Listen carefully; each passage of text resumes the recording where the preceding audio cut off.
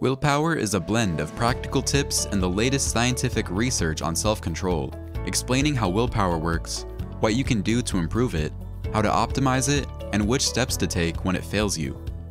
Roy Baumeister is the Michael Jordan of willpower research. He's the man who coined the term ego depletion, which most willpower researchers draw on today when they talk about a lack of it.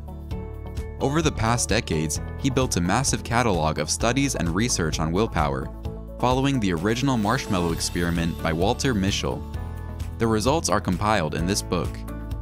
Here are 3 crucial lessons about willpower to get you started on improving it. 1. Your willpower works like a muscle. If you exercise it too much, it gets worn out. 2. Willpower begets willpower, so you can train it by using it. 3. Set compatible and clear goals, but leave leeway for your willpower. Ready to build that self-control? Here we go. Lesson 1. Your willpower works like a muscle. If you exercise it too much, it gets worn out.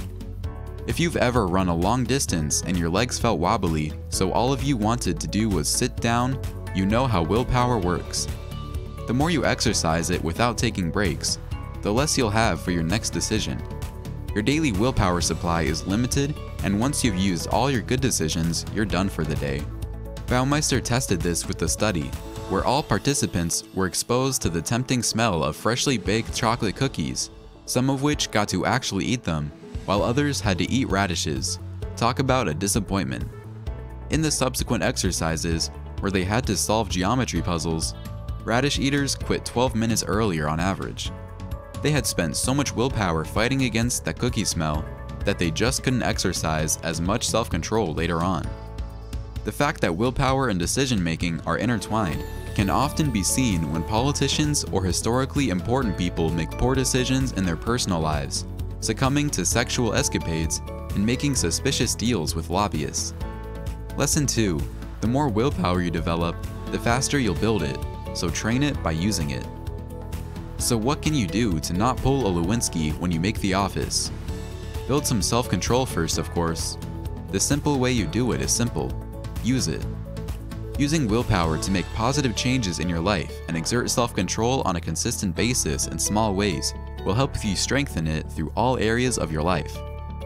That's because the speed with which your available willpower for the day decreases as you exercise it more. For example, in a study where participants stuck to a 2-week exercise program, they noticed that after the 2 weeks, they were also less likely to make bad food choices or postpone chores at home. The lab test results confirmed it. Their willpower had increased. That's great, because it means sticking to a budget that you give yourself might help you quit smoking, as it builds the self-control you need to resist cigarettes. Lesson 3. Set compatible and clear goals, but leave some flexibility for willpower fatigue. How do you start making self-control a regularly exercised habit? Roy Baumeister suggests you set goals which are compatible. For example, having more business meetings over lunch and losing weight might not be a good fit. One makes the other harder to pull off. But setting a budget to quit drinking would work well, because not buying alcohol saves you money and helps you reach your other goal as well. Conflicting goals cause you stress and unhappiness, and thus make it less likely for you to reach them, because you spend more time worrying about how you can make them work instead of working to get them. Similarly, your goals should be clear but not overly specific.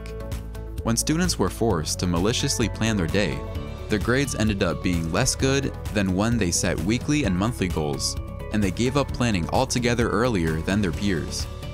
Planning your day down to the last minute makes you feel forced to a structure that, when it inevitably breaks because it's inflexible, you feel depressed and demoralized. Weekly and monthly planning allows more room for adjustments and is thus more effective. In conclusion, if you want to start learning about the habit, or what Baumeister calls the biggest human strength, Willpower is the book to read. The Willpower Instinct is a great follow-up.